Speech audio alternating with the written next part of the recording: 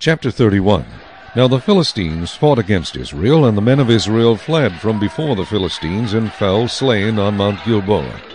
Then the Philistines followed hard after Saul and his sons. And the Philistines killed Jonathan, Abinadab, and Malchishua, Saul's sons.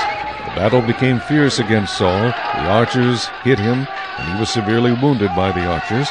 Then Saul said to his armor-bearer, "Draw your sword and thrust me through with it, lest these uncircumcised men come and thrust me through and abuse me." But his armor-bearer would not, for he was greatly afraid. Therefore Saul took a sword and fell on it. And when his armor-bearer saw that Saul was dead, he also fell on his sword, and died with him. So Saul, his 3 sons, his armor-bearer, and all his men died together that same day.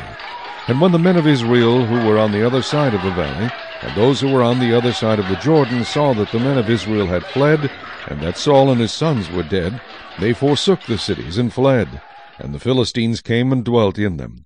So it happened the next day, when the Philistines came to strip the slain, that they found Saul and his 3 sons fallen on Mount Gilboa.